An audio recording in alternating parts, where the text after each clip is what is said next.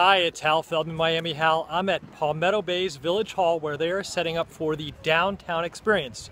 What is that?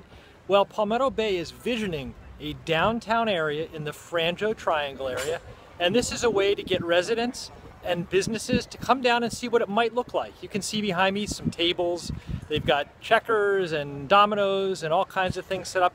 And what you can't see is about 20 restaurants and some drink stations that's going to give you a flavor of what kind of entertainment and eating that establishments that might come into the area. So if you have some time this evening between 6:30 and 8:30, you're welcome to come down to the downtown experience right here in Palmetto Bay. If you're interested in real estate in Palmetto Bay, please get in touch with me, Miami Hal, at 786-693-2005.